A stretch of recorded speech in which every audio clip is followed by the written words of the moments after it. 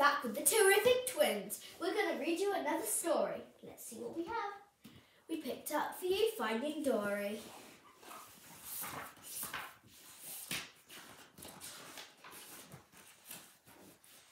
Dory was a little tank who lived with her parents. From a very young age, Dory had trouble remembering things.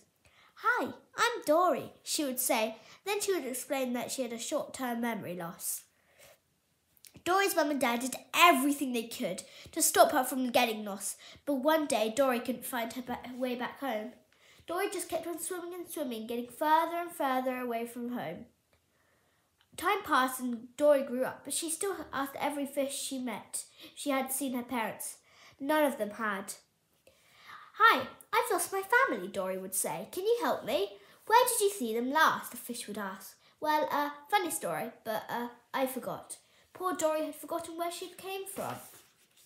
One day, while Dory was swimming along, she swam headfirst into a clownfish who was yelling something at his son. "Nemo!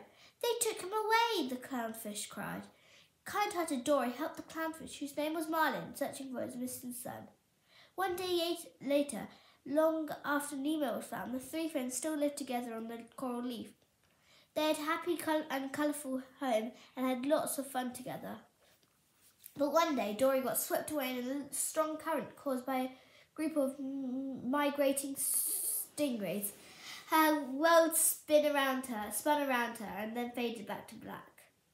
While she was knocked out, Dory muttered something under her breath. The jewel of Morro Bay, California. She woke up with a flood of memories in her head.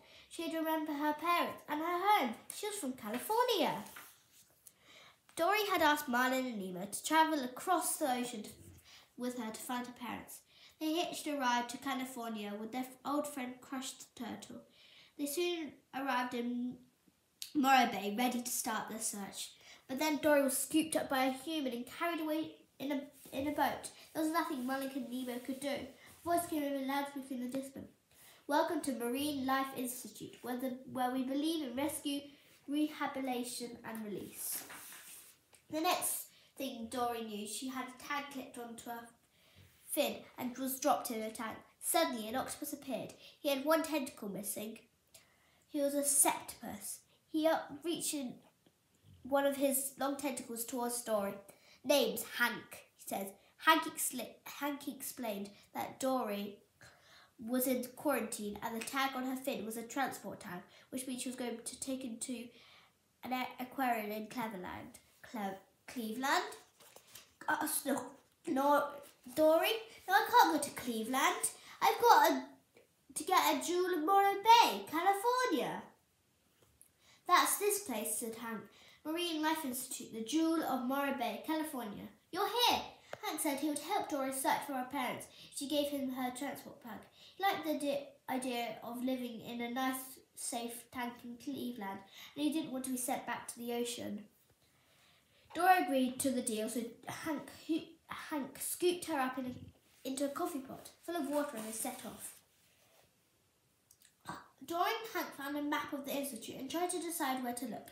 A member of the staff appeared and Hank hid, but Dory read the word on the staff's member bucket. It said Destiny. Suddenly Dory felt it was important that she had to get into that bucket. So she did. Hank followed her as fast as she could as Dory was carried away. Moments later, Dory was tipped into a large pool, which was home to a whale shark called Destiny. The two got talking and Destiny realised she had known Dory when they were wrong.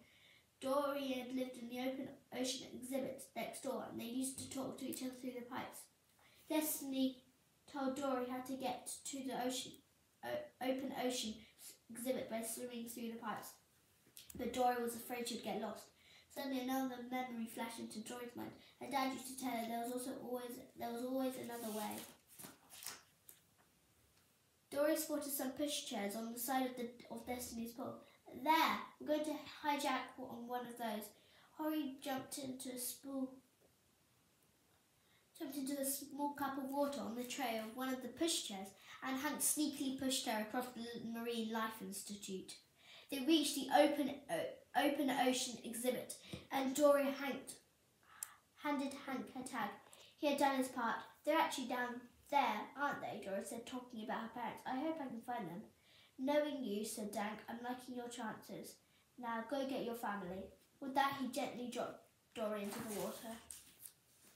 Dory swam down through this clear, cool tank. At the bottom, she saw a trail of trails and followed it. She suddenly remembered seeing the same trail when she was a child. Dory gasped. This was her home. Her parents had made the shell path to guide her back whenever she got lost. Just then, Dory noticed an entrance to a pipe. She remembered that her parents had wanted not to go near it, as a strong current in course would carry her away. Young Dory had forgotten and been sucked into that pipe. "It was my fault," Dory whispered. "My parents, I lost them." Dory swam in circles, not sure what to do next. A friendly crowd spoke to her and explained that all the blue tanks had been taken to quarantine, ready to be shipped into the aquarium in Cleveland. Dory couldn't believe it. The only way back to quarantine was through the pipe, so Dory narrowly swam in and was soon lost. Suddenly, two shapes emerged from the darkness. Marlin and Nemo had found her. They had met a bird called Becky, who carried them into a bucket into an institute for a search for Dory. Dory was thrilled. She explained everything, and the three of them found the way together. When Marley, Nemo, and Dory reached quarantine, the tank of blue tanks was about to be loaded onto the truck of Cleveland. Luckily, Hank was there. He lifted Dory and her friends into the coffee pot and put them into the tank. The other blue tanks recognised Dory, but they had sad news. Dory's parents had been sent to quarantine years ago, and nobody knew what had happened to them. Dory was heartbroken. She drifted slowly into the waiting coffee pot as Hank scooped him up and out of the tank. "Where's everyone else?" asked Hank. Marlin and Nemo were still inside the tank. Just then somebody dragged Hank. The coffee pot fell to the floor and shattered. Dory spilled into a drain, which took her back into the ocean. Once again, she was alone. Dory swam through the water out into the bay, wondering what she should do. Something caught her eye. It was a shell trail.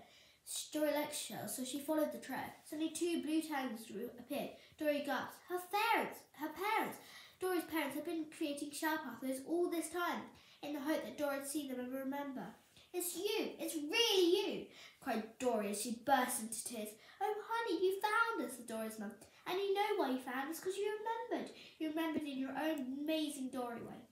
Dory was so happy, but she hadn't forgotten her other family, Marlin and Nemo. She had to save them.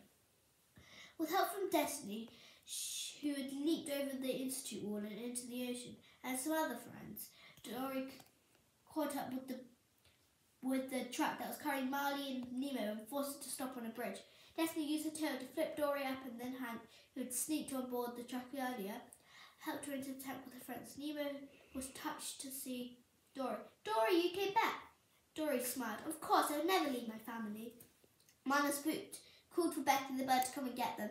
Becky arrived but only scooped up Marley and Nemo. She left Dory behind.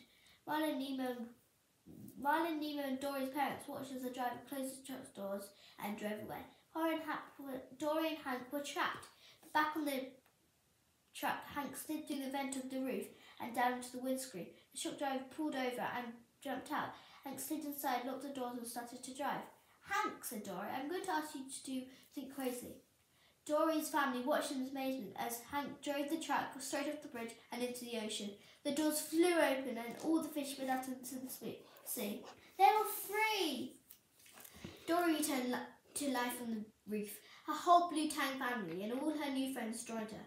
She was happier than she'd ever been. But Marlin was nervous that Dory would get lost again and often followed her. One day, Marlin caught up with Dory and they bobbed in the water at the edge of the reef, gazing out into the blue.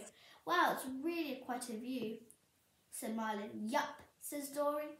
Dory turned around to look towards her home and saw an even better sight. Her whole family together again. "Unforgettable," she said. And there we go. We had finished it. Thank you guys. I hope you liked the story. Please subscribe.